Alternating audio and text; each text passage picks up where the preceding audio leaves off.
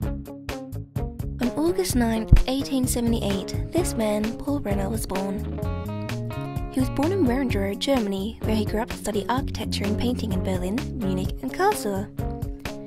He ultimately ended up in Munich, where, in 1911, he became the co-founder and head teacher of an illustrating art school, and over the decade became the head of many other art departments throughout Germany, even though he didn't like abstract art.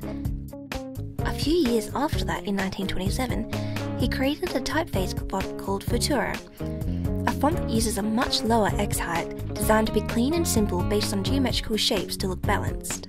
Much unlike another commonly used font called Bodoni, which uses a contrast of thick and thin strokes to look elegant. Futura is still widely used today in famous products such as Red Bull, IKEA, Domino's, Sesame Street, Absolute Vodka and FedEx.